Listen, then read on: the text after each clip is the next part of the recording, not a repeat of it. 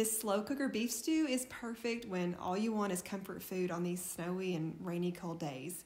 Season a cube chuck roast or stew meat with salt and pepper and dredge them in flour. Sear in oil in a large skillet on high, then saute some chopped onion. To a crock pot, whisk together beef broth, apple juice, Worcestershire sauce, tomato paste, salt, pepper, garlic powder, dried rosemary and thyme, and bay leaves. Once combined, add potatoes, carrots, and celery, then the seared meat and onions. For the best tenderness, cook it on low for 7 to 8 hours, but if you need to, you can also cook it on high for 4 to 5. Remove the bay leaves and taste and adjust the seasonings. And if you like it thicker, just add a mixture of cornstarch and broth or water. Let it cook on high for about 5 to 10 minutes to thicken. A big bowl with hoe cakes or a grilled cheese sandwich makes for the perfect cozy dinner.